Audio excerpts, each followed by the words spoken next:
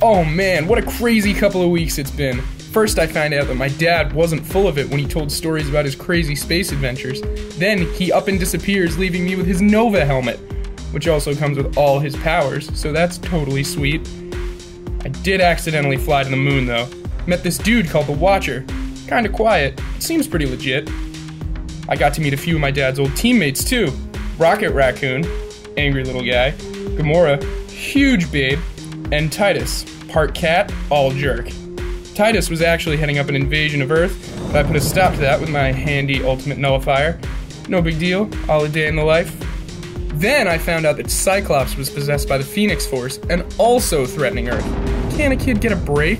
Tackled him right out of the sky, human rocket style. Then Thor, yes, that Thor, said I should sign up with the Avengers. Avengers.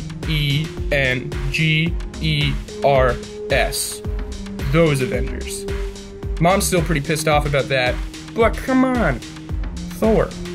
Enough said.